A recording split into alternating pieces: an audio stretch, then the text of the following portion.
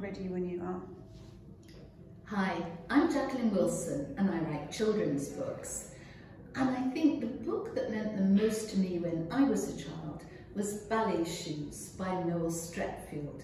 I had a little green puffin paperback, probably bought by my own pocket money, and it nearly fell to bits. I read it so often.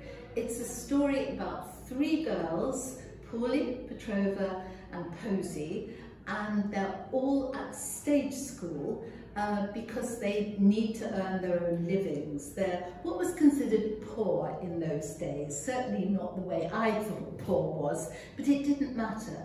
Those girls were so real. One wanted to be an actress, one wanted to be a mechanic, and one wanted to be a ballet dancer.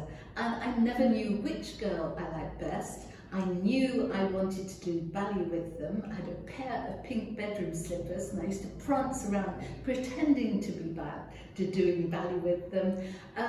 They were my best imaginary friends. I've still read that book so many times, even as an adult. It's obviously dated now, but I recommend it to any child that asks me for a really good family story. It means a lot to me.